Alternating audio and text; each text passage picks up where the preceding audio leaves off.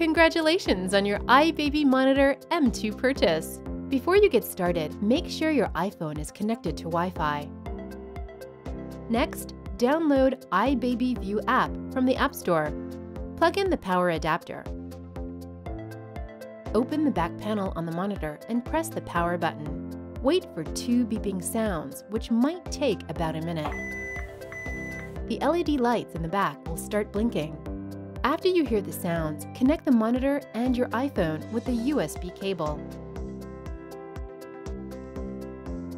Click Allow when the app asks you for permission to share Wi-Fi settings and communicate with the monitor. iBaby View app will open automatically. Click on Create an account. Input your email address. Create a password and click on Register. Click in the center to add a camera. On the next screen, click on Setup. Wait for the monitor to connect. The app will prompt you to unplug the USB cable when the connection is complete.